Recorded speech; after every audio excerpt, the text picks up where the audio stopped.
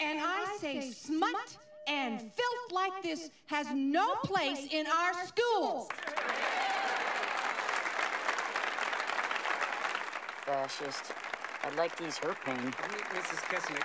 Mrs. Kesenick, that book you're waving about is hardly smut. It is considered by many critics to be the classic novel about the 1960s. It's pornography! No. The Supreme Court says it's not. And its author, Mr. Mann... He is sick. Terrence Mann is a Pulitzer Prize winner.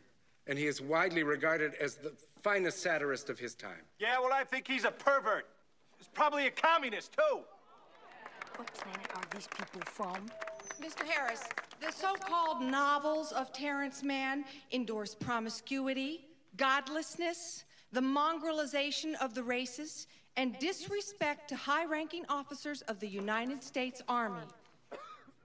And that is why right-thinking school boards all across the country have been banning this man's S-H-I-T since 1969.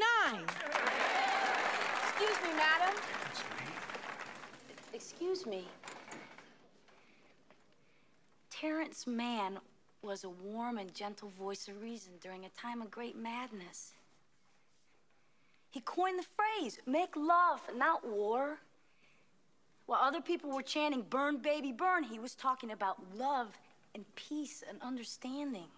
I cherished every one of his books, and I dearly wish he had written some more. And I think if you had experienced even a little bit of the 60s, you might feel the same way, too. I experienced the 60s. No, I think you had two 50s and moved right on into the 70s. Annie, look at this. Oh, yeah? Well, your husband plowed under his corn and built a baseball field. That's all right. Now, there's an intelligent response. Annie. The weirdo. Annie. Honey, it's all right. I'll be cool. At least he is not a book burner, you Nazi cow.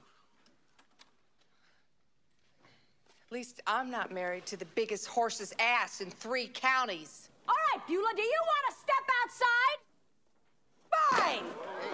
Annie. Well, All right, sit all down. right, honey. I've got a better idea. Let's put it to a vote, all right? Who's for Eva Braun here?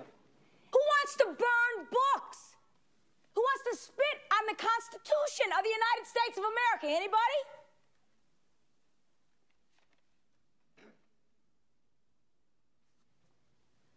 All right. Now, who's for the Bill of Rights? Who thinks freedom is a pretty darn good thing? Come on, let's see those hands. Who thinks that we have to stand up to the kind of censorship that they had under Stalin?